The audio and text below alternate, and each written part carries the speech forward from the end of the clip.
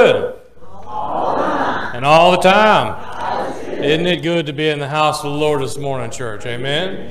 Amen. I invite you to take a look at your bulletin, and we'll take a look at the announcements. The first is we will be having a PPRC meeting in the library following worship service, so I hope you remembered, and I hope the postcards got out in time.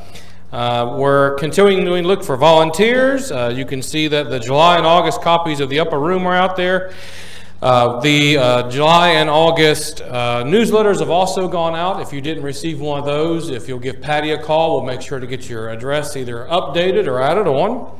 Marva Jean has moved to Sweetbriar, and can I tell you, she's loving it there. That's the healthiest I have seen Marva Jean in quite some time. She was, it's like walking, still like walking into her living room. Everything except for her bed is hers, and I told her the only thing we needed was to get her a little stuffed dog in the corner so she could pretend that it was Tim. And she said to tell everybody that she misses everybody and she loves you, and to please come down and say hi. She loves visitors and phone calls. So Marva Jean is doing well, and we are grateful for that.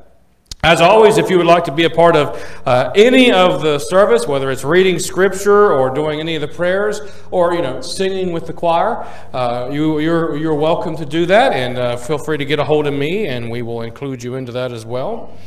As always, if you know anybody that would like a visit or a phone call from me, you can let me know. You've got the little tear-off on your bulletin there that you can use. You can always give me a phone call or whatever, but just make sure, especially if you're telling me on Sunday, that you write it down, or it will have flown away long before the end of the service is actually over. And then the flowers under the cross are in loving memory of Judy Stone by Bill. Any other announcements? Did I miss anything? Anybody have anything they'd like to add? All right then, would you pray with me? Heavenly Father, we just rejoice that we have this privilege to come and worship with you here this morning. We pray, Lord, that all that we do and say here, every prayer that we lift, every song that we sing, all of it, Heavenly Father, would be a sweet offering that would bring a smile to your face. And that as we worship, Lord, your Holy Spirit would minister to our hearts and draw us closer to you. Now, Holy Father, we just lift this up all for you, Lord, all that it might just bless all of us gathered here and at home. And we just give you thanks in Jesus' name, and amen. All right, I invite you to stand as we sing our opening hymn, Because He Lives.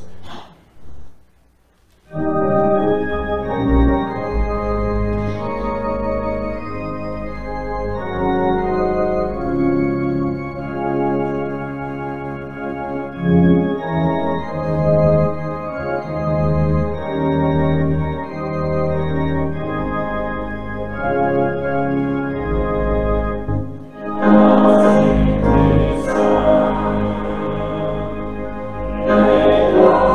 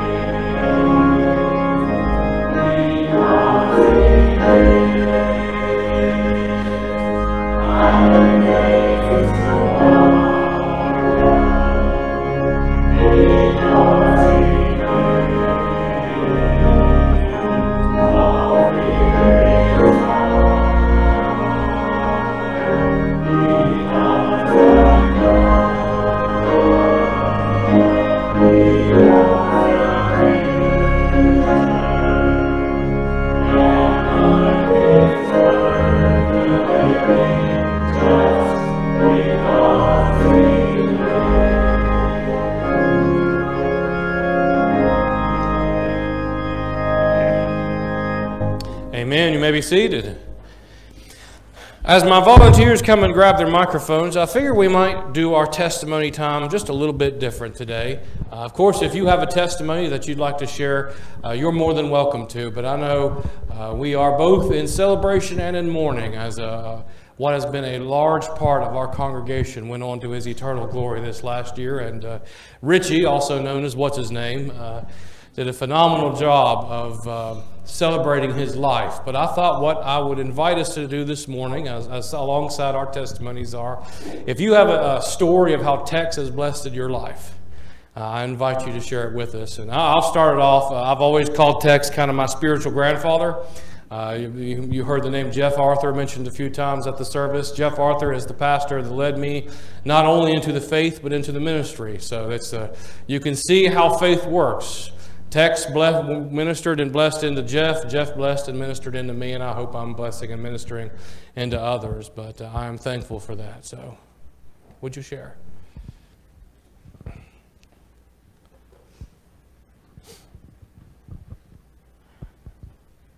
Probably about 33 years ago, and some of you know this, I was right out of seminary, and I was pastoring Reynolds Memorial over in Marmette.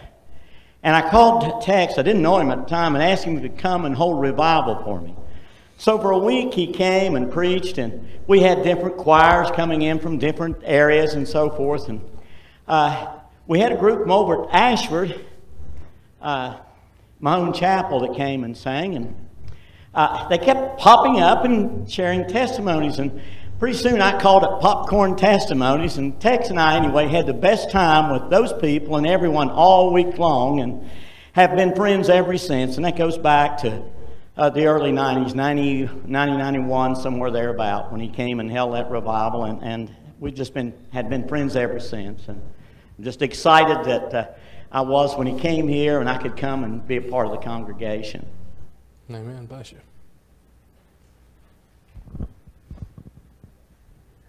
Well, I have one, and I was thinking about that because of the date. Yeah, sit there and look at me like you do, Mom. 16 years ago, we thought my mother was having a heart attack. And long story short, we gather, and she has a heart catheterization done, and Tex was there, and we were told that the surgeon was talking to her about surgery. And she looked at him and said, "What are you waiting for?" "I don't want to wait to do it. You do it now." So the surgeon comes in to talk to us, and just as he is going back, here comes Mom. They wheel her by. And Tex is standing there. We all say, "We love you, Mom. We'll see you when you get done." And Tex is right there with Mom. And as they're wheeling her to surgery, he walks his brisk walk with her, praying with her, till they wouldn't let him go through the door. And I'm just so blessed that our family got to know him, and that he was with my mother before surgery. Bless you, hon. I don't think that there's anybody here that Tex hasn't helped in some way, shape, or form. When I was privileged to lead the men's walk to Emmaus a few years back, he came to give one of the talks at the walk. And, I can honestly say for myself, he's been a good friend. Bless you.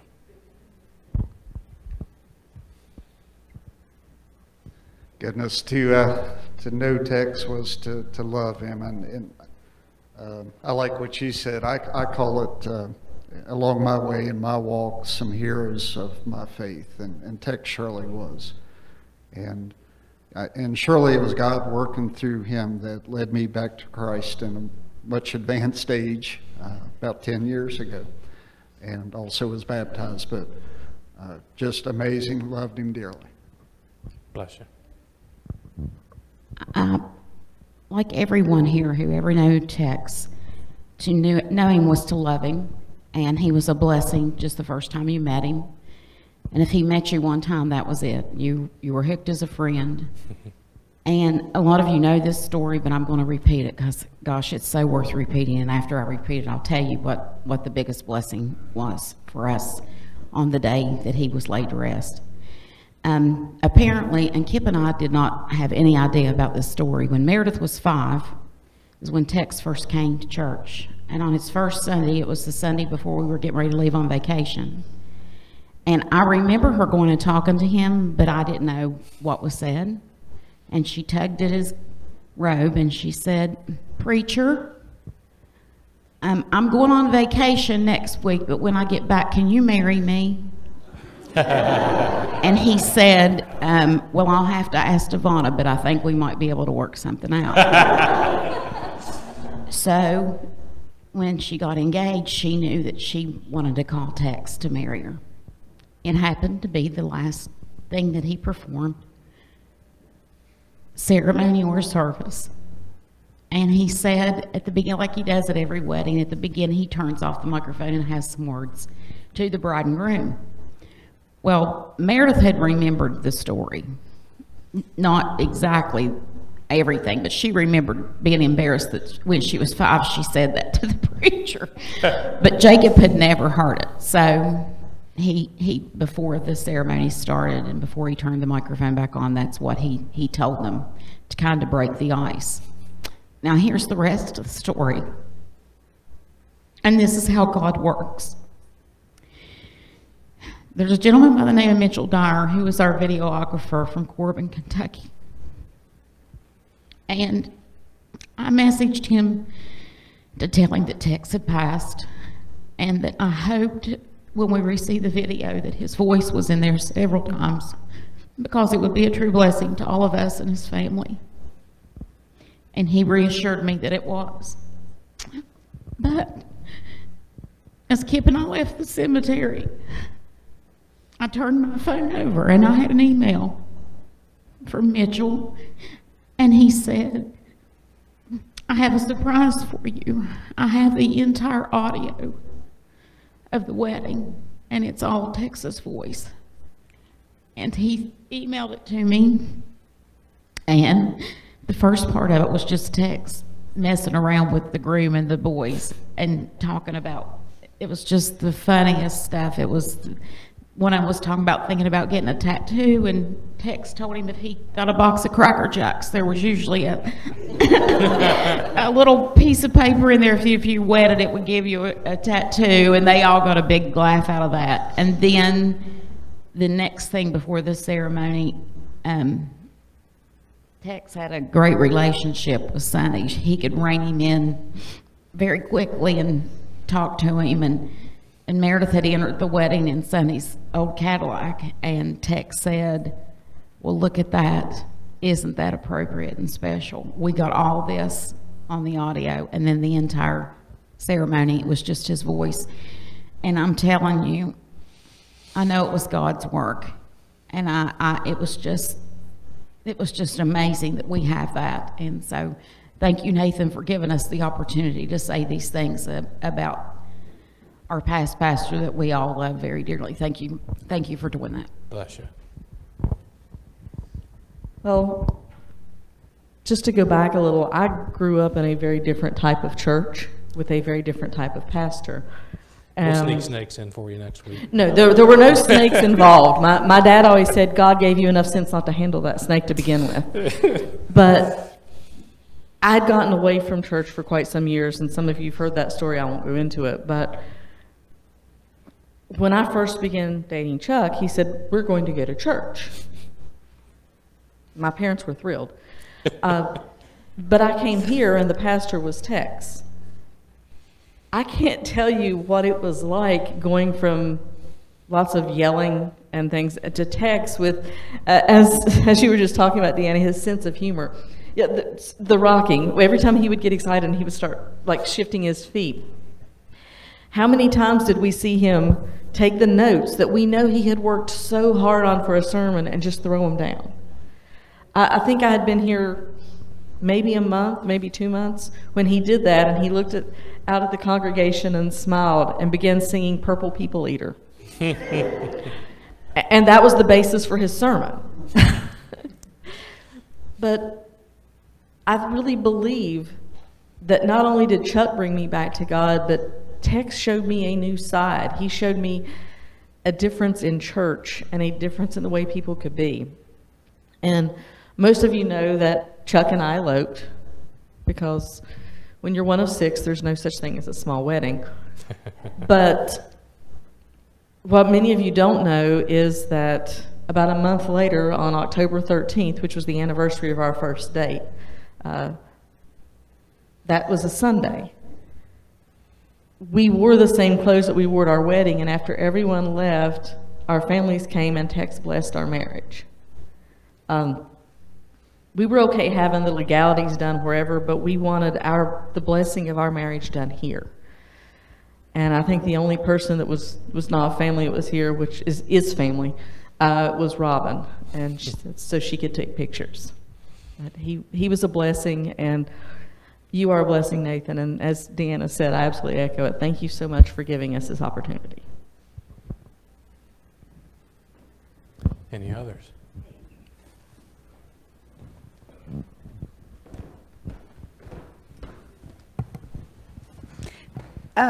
Tex changed my life.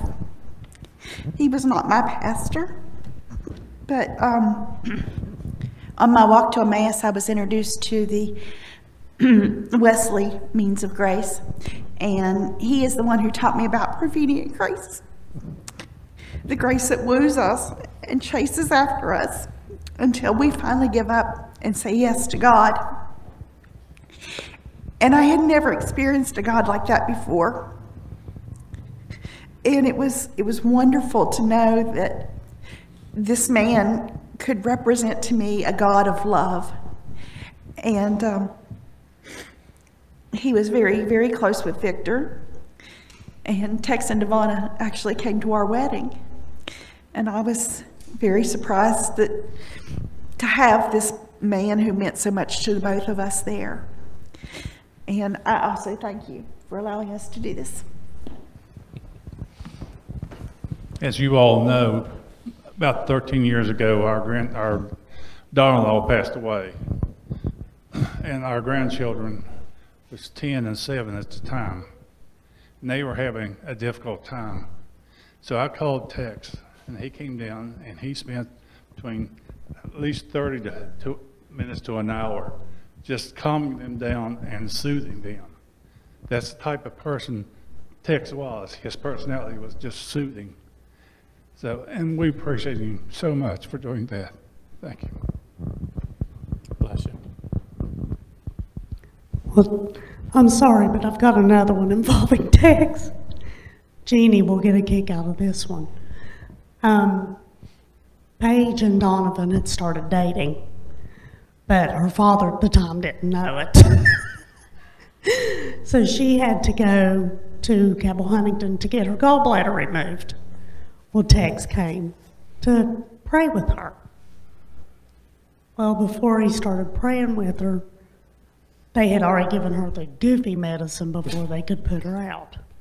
And of course, put it on an empty stomach, it adds to the fun. He looks at her and he says, "Now, Paige, I'm going to start praying with you." She goes, "Okay." So he starts praying. And the more he prays, the louder she giggles and she laughs. And in true Tex fashion, he laughs with her and keeps praying. And I thought, what a blessing for a man to not stop, but to laugh with her and pray with her. And then after he was done praying with her, she looked at me and she said, "Gee, Mommy, come here." I whispered. I went down, she went, "Mommy, make sure Daddy doesn't know I'm dating a black boy." I'm like, Paige. But everything worked out. And we were also blessed a year ago, like they were. Paige and Donovan grew up in this church with Tex, and he did their wedding ceremony a year ago. And we were blessed to have him and to have my mom and Jeannie. They wanted them to be the flower girls, and it was just a wonderful day. So we had so many blessings. Bless you. Any others?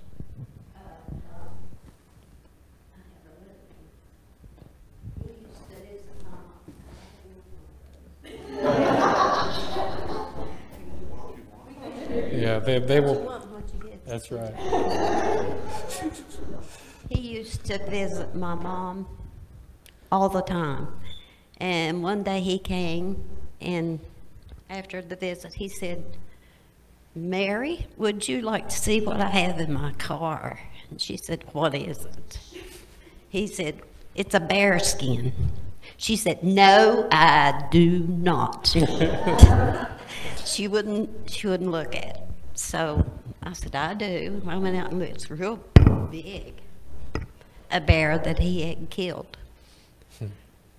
And he had the skin. And that's all she wouldn't even think about.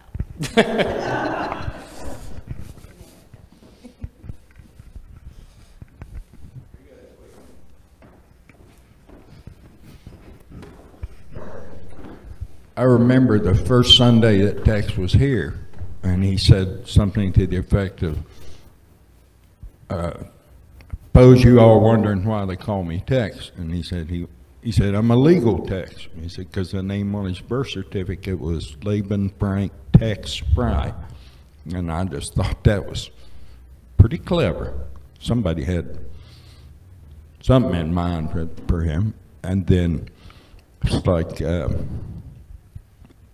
Chris touched on, many a time he'd be standing up there and he said, "Well, I've got this sermon, I've been working on it all week, and it's been really coming to my heart." And then he'd just take it and he'd go, throw it over his shoulder. And before he left, he asked if there was any particular sermon that they would like to hear again. And I told him it was the one about the baby ducks, where the baby ducks kept, I don't know, you all remember, they come out in his yard and they kept going quack, quack, quack, quack, quack. And I don't remember the extent of the message, was taking in the children, and loving others, that kind of thing. But when I asked him that, he was really surprised. He said, that was about the first or second sermon that I ever did here, and you still remember it 11 years later? I said, "Yeah, I guess it made an impression on me." And I loved how sometimes he'd be in the middle of preaching and just stop and start singing. Oh man, that man had a beautiful tenor voice. Kept trying to get him to join the choir, and no, can't do that, can't do that. But we all loved him, and we will miss him.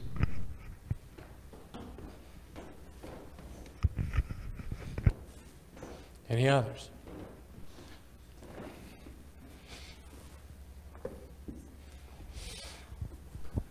Would you pray with me? Father, we thank you for these wonderful stories and memories that we have shared with each other. And Lord, we just pray that you just reached out and put our arm around Tex and remind him that we love him and we miss him and that we'll see him again one day. Well, we pray that you continue to stir these memories up amongst us, that it might bring a smile to our face as we remember our dear friend. Now, Father, we pray that you'll just go with us, and in Jesus' name we pray. Amen. I'll invite Susie to come up now, and she'll have a scripture reading for us.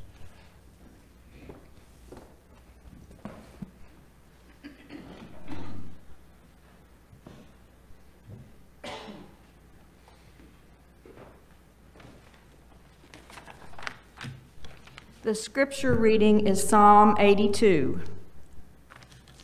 God presides in the great assembly. He renders judgment among the gods.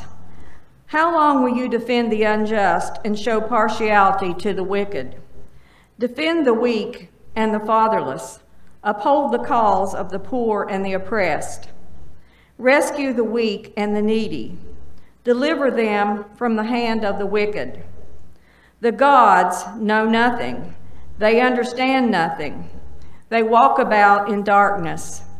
All the foundations of the earth are shaken. I said, you are gods. You are all sons of the Most High. But you will die like mere mortals. You will fall like every other ruler. Rise up, O God, judge the earth, for all the nations are your inheritance. This is the word of God for the people of God. Thanks be to God. Well, if our kids want to come up, I'll pick on them for a while.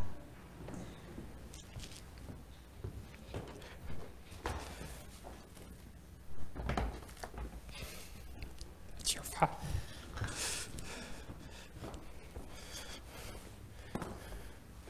Oh, morning, guys. I'll give you a choice. Do you want to talk about windows or candles this morning?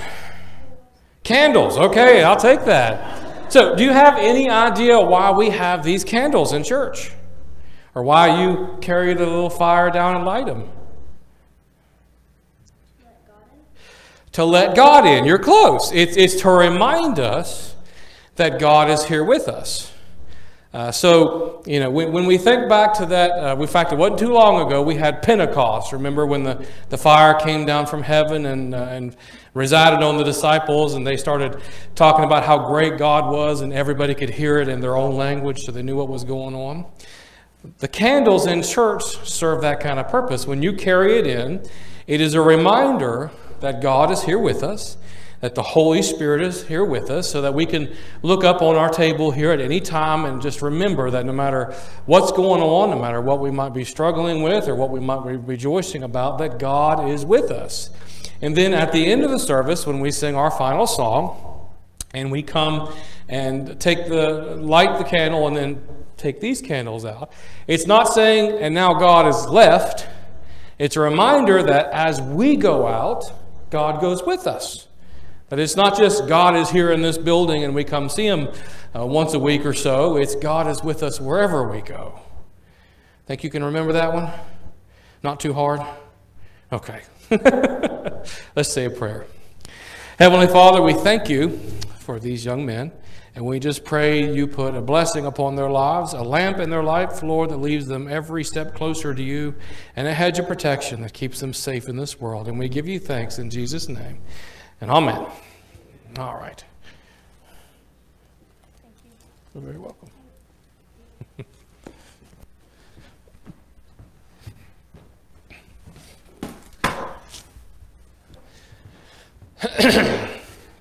As we come to our time of prayer, who should we be remembering this morning? I'll ask that you please keep Beth in your prayers. She has some, we'll call it unexplained pain, and every test that we have says everything's functioning the way it's supposed to, and it's kind of a concern. And I know there's been some folks in here that have had those where you've got symptoms that are going on, but every time you go to the doctor, they tell you you're as healthy as a horse. And she's in one of these situations, and we're just kind of waiting to see what the next step is, what the next test is, to try and figure out what's going on. So please just keep Beth in your prayers and our whole family. Others? Of course, this goes without saying, since we just had those wonderful testimonies to do with Tex, but please keep Devonna and Eric and Leslie in your prayers and all of Tex's family. We've been communicating with Devonna a little, which I'm sure many of you all have too. She's going to have a hard time, as we well know. And also a young lady that works for me, Alyssa Bowe. She's expecting, but she's having some complications and is not very far along. Thank you. Did you say Alyssa? Yeah, Alyssa, yes. Thank you. We found out this morning that Phyllis Fulton is not doing well at all, so we ask that you continue to pray for her. She needs our prayers right now. Thank you.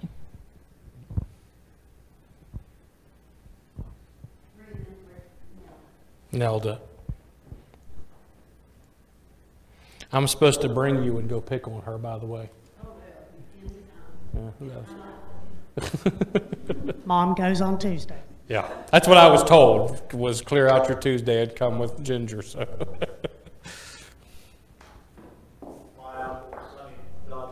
Say it again, I'm sorry. Sonny Godfrey.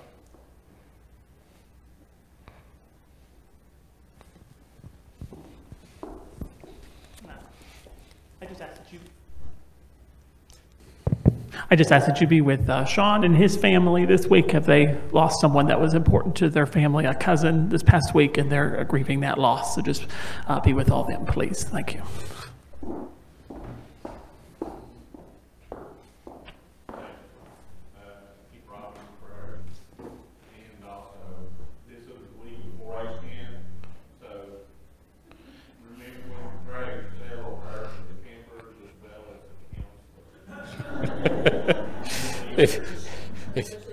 Yeah, let's say, especially a certain counselor, right?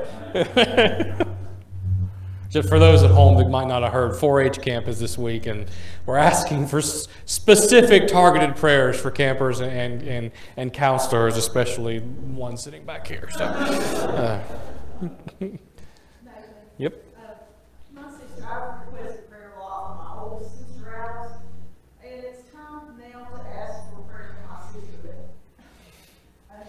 She's been diagnosed with bad hernia that could possibly take her heart and stuff, and she's going to have surgery on the 22nd, and she's well as strong as anybody I know, and I just want to ask that God touch her, because she means so much.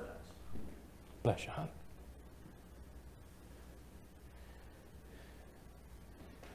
Any others? I ask that you pray for Paige and Donovan as they go on for new adventures. Paige will be starting a new job on the 27th of this month, and they'll be moving into their house, I think, in August. So I pray for blessings on them.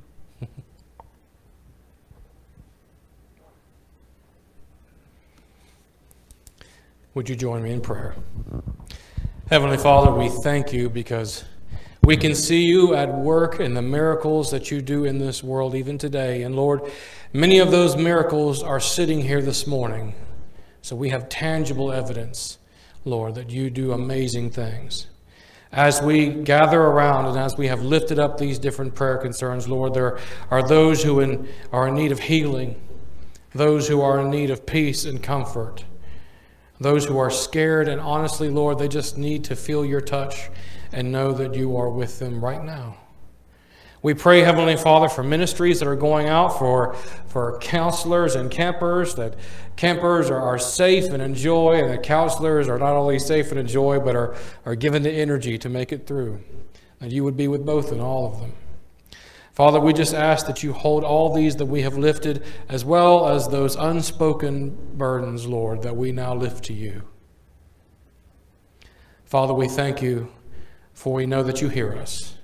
And we lift all these up as we pray the prayer in which you taught us. Our Father, which art in heaven, hallowed be thy name. Thy kingdom come, thy will be done, on earth as it is in heaven. Give us this day our daily bread, and forgive us of our trespasses, as we forgive those who trespass against us. And lead us not into temptation, but deliver us from evil. For thine is the kingdom, and the power, and the glory forever. And amen. Will those who are helping with the offering please come forward?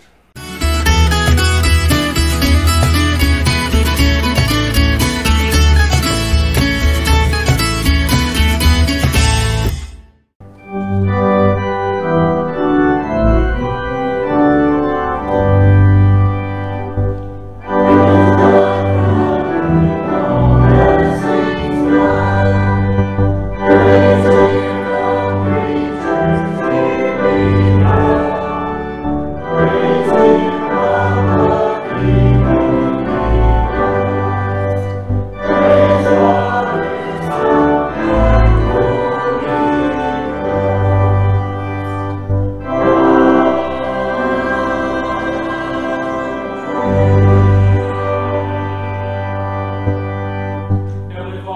thank you for these gifts, Lord, these gifts of finances, these gifts of time and energy and presence, Lord.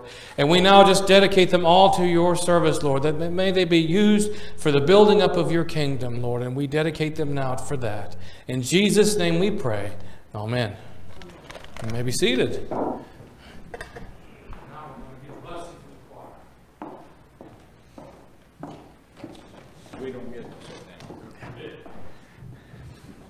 I just want to say a few words before we sing. So I was contacted yesterday by Robin, and she told me she wouldn't be here, and she asked if I would lead the choir this morning. And she said I could just pick anything that I thought the choir would know. And I said, okay, well, I'll go through and I'll find what I think. And I'll tell you something, I don't know, after she said that to me, I thought about it all day. I thought, I don't know, I just thought about what we could sing.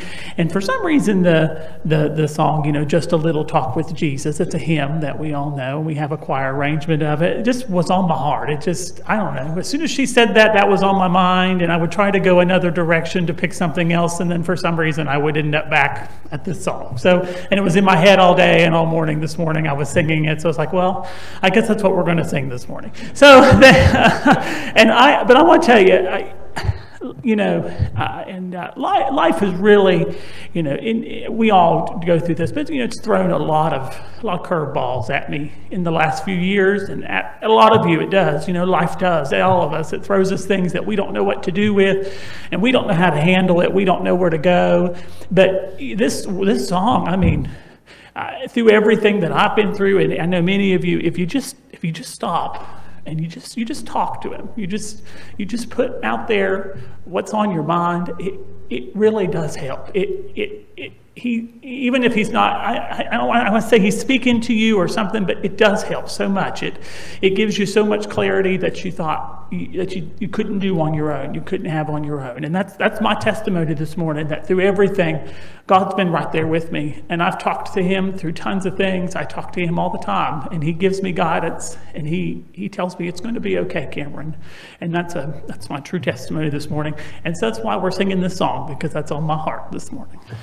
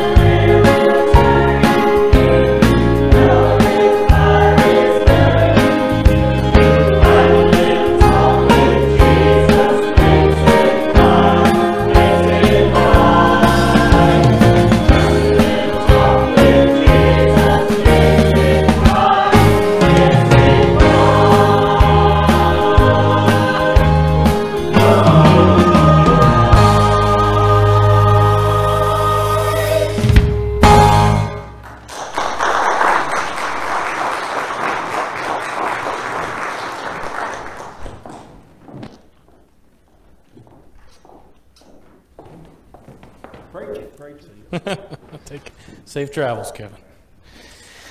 Now I invite you to stand as we sing our hymn Spirit Song on page 347.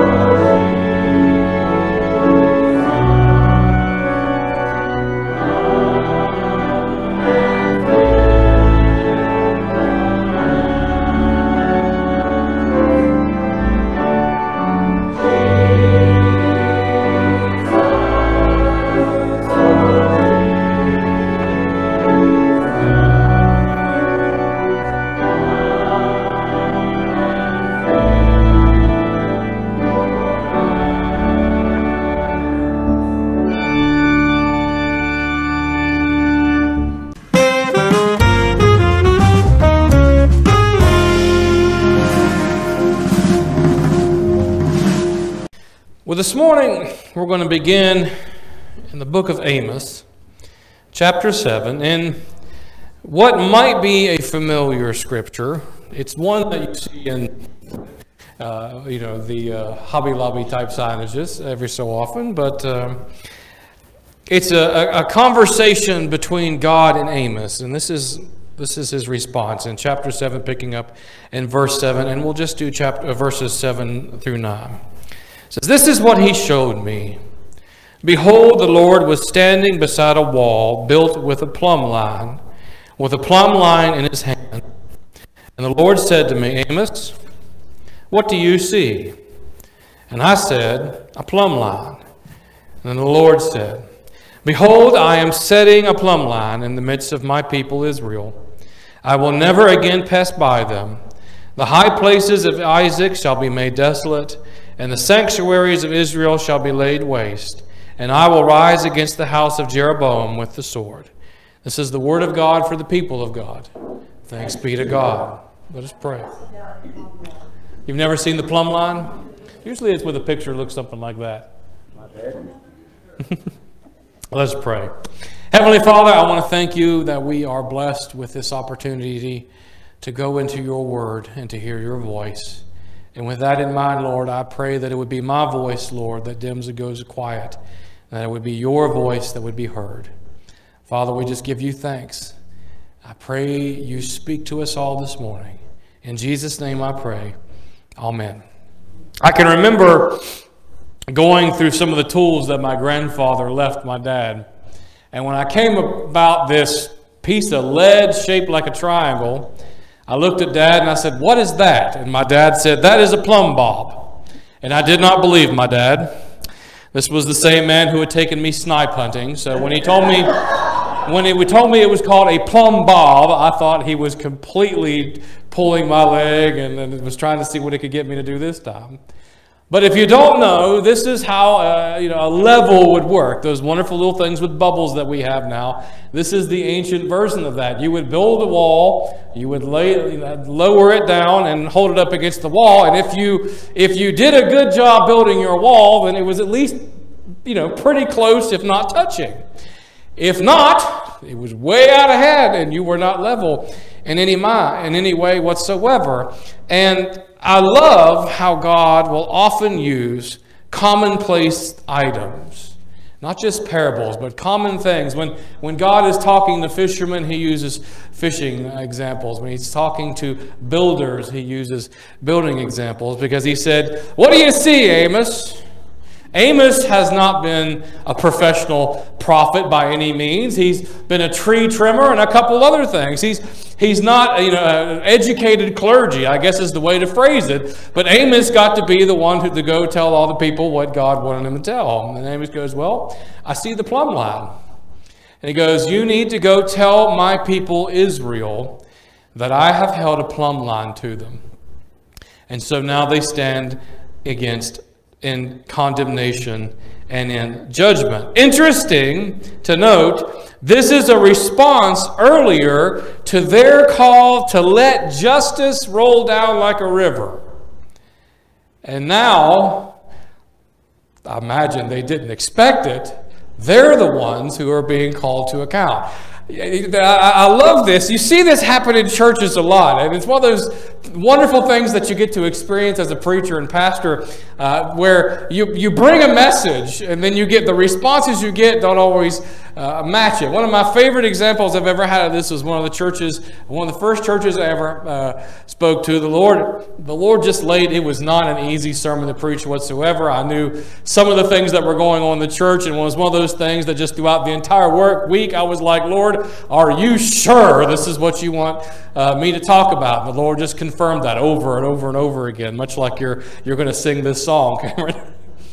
And after I preached the sermon, I was expecting just mean glances, but everybody was nodding their head and going on. And as I was shaking hands coming out, the main instigator in the church looked at me and she said, "Preacher," and I was waiting for it. "You're meddling." And what she said was, "I'm sure glad you preached that." They needed to hear it. Sometimes our call to God, won't you just do something about it? We say, forgetting that God can be looking at us the whole time. When we ask God to intervene, we can forget that we're within his sight as well.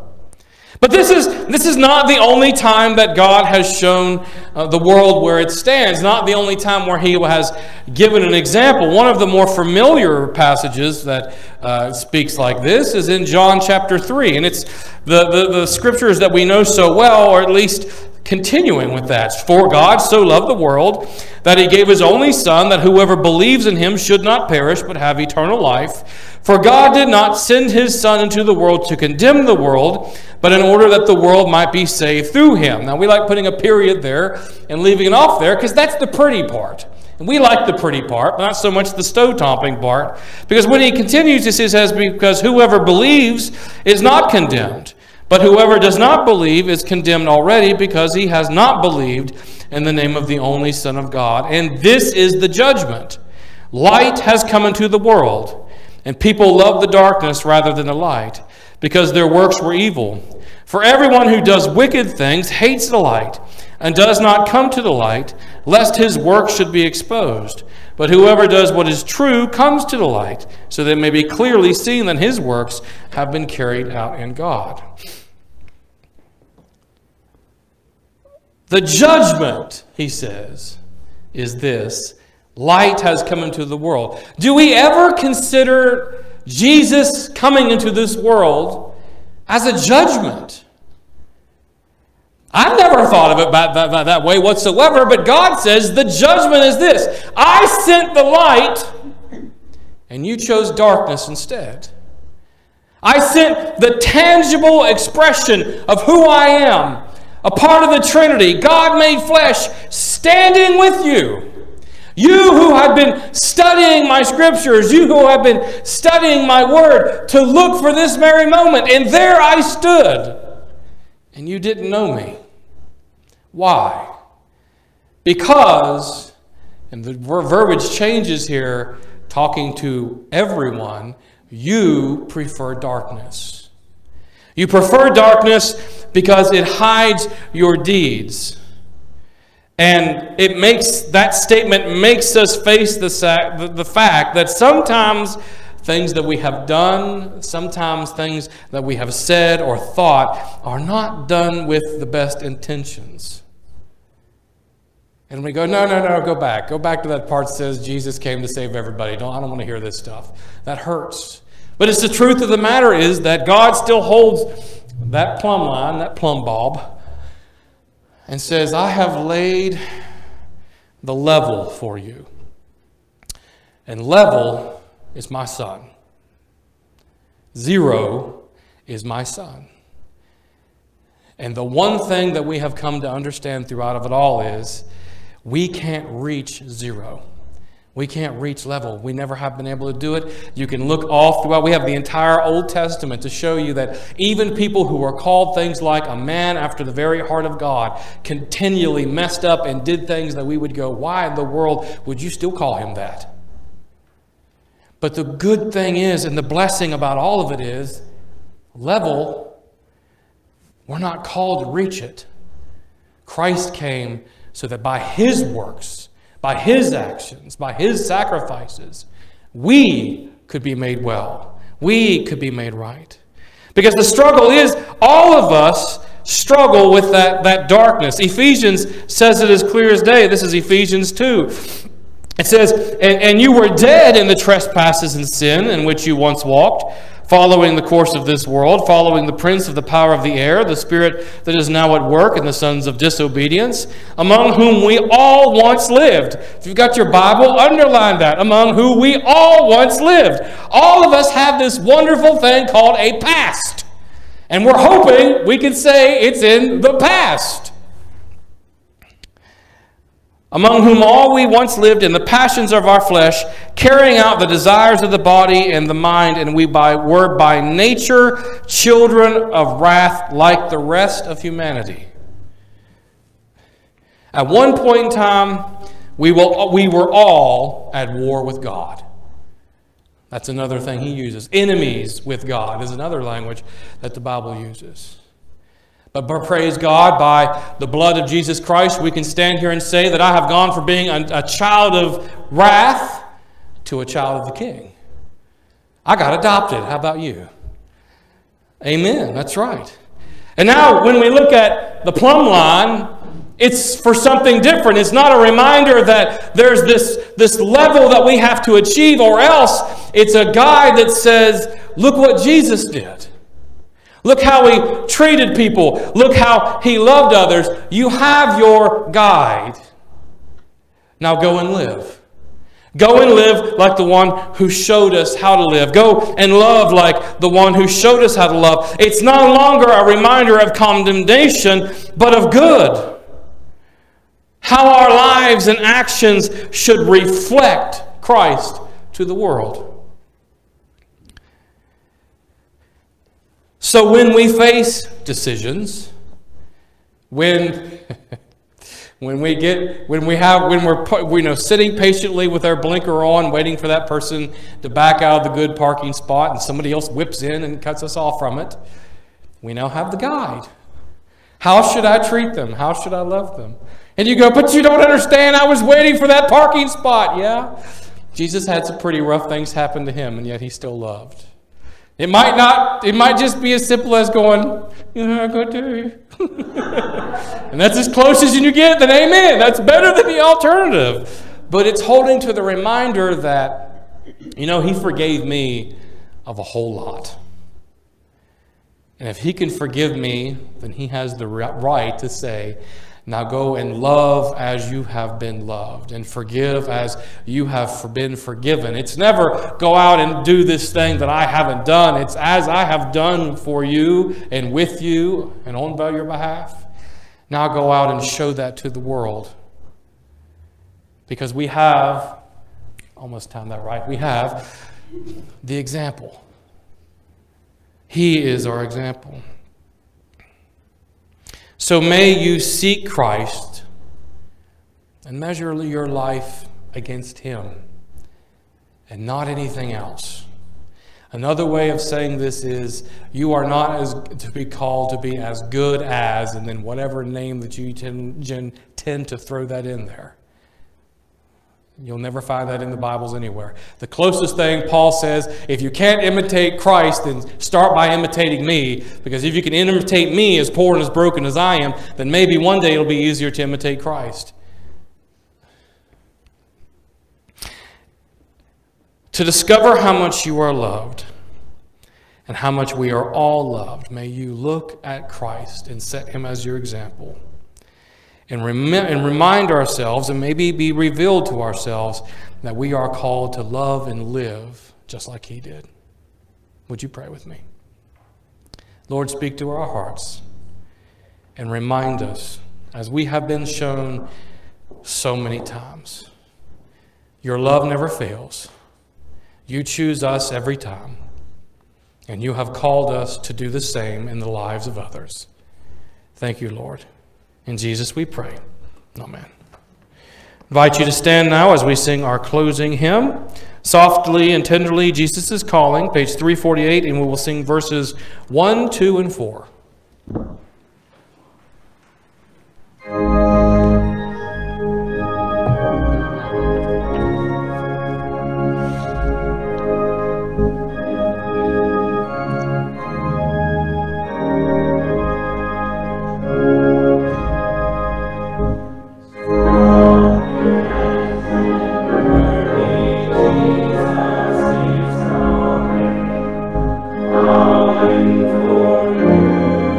you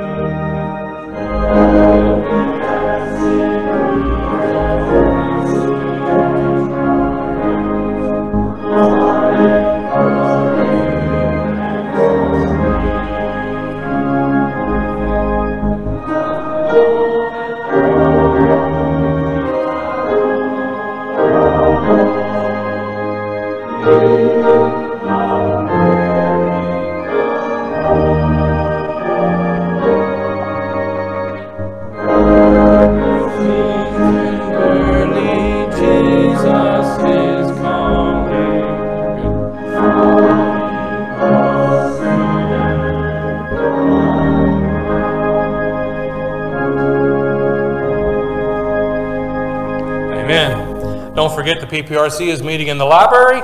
Beyond that, may you be blessed as you have been filled not just to the brim, but into the overflow. May you go from here and just splash that overflow on everybody that encounter that. Maybe for the first time or maybe for the millionth, they would encounter God and be drawn closer again. God bless each one of you.